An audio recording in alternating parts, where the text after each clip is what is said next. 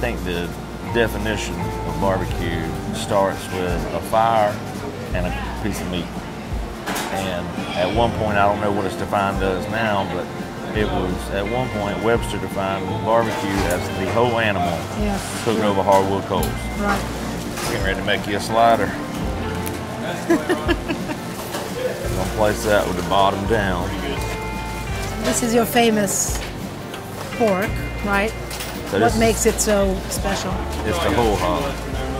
And in our part of the country, that's what defines barbecue. Eastern North Carolina, historically, that's what barbecue was the whole animal cooked over hardwood coals.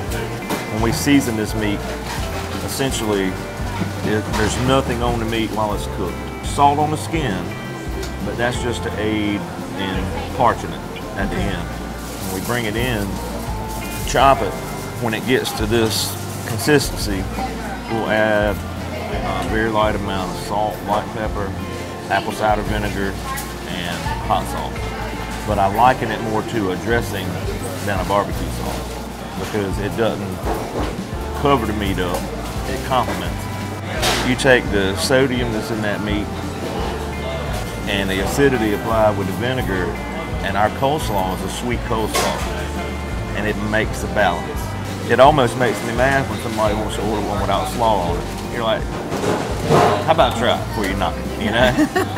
And where I want it just like that. But it's my preference because that's the way I grew up eating it.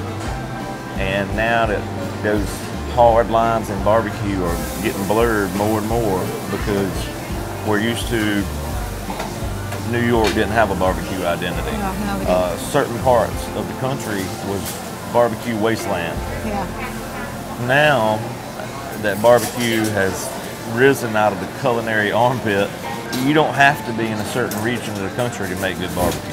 Your favorite of something is so tied to an experience that may be greater than the actual bite itself. When it comes to our style of barbecue, you need to pump the brakes because you get ready to be in for about a 15-hour ride.